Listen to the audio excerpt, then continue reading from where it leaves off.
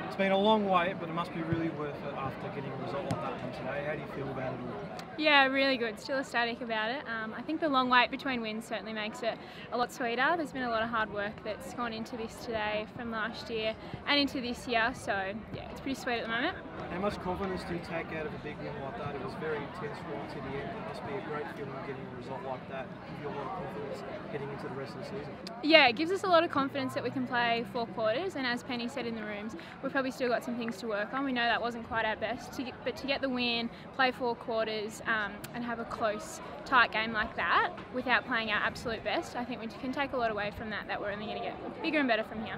Darabin were really peppering that inside 50 count towards the end. You must have been really impressed to see that backline stand up and control the ball towards those later stages of the game. Yeah, credit to our backline today. I think they always go underrated and unseen often, but yeah, they were definitely our backbone today. They were super strong and they led from the front, led from the back and did really well.